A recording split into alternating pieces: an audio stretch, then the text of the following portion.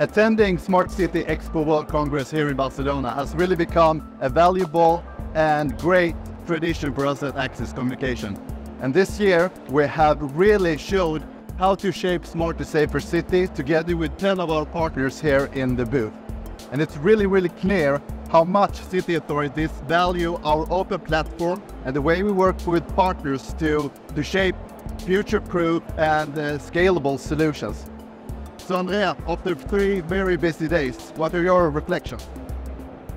I think essentially 2 aspects. Technology conversations are all related to edge capabilities and the ease of integration and functions. And here our ecosystem partners play a key role. It was great to collect ideas and feedbacks from customers using our cameras today, and also understand how the quality plays a key role, because once a camera is in function, it's really important that it's always working, because if it's not, it's highly frustrating. And I think there has been a lot of discussions all around the exhibition, around data, around deep learning analytics and AI. And we have had many good discussions with city authorities regarding their concerns for privacy and so on. And that is discussions that we will continue to have. Definitely, this is something we are very committed to. Yeah.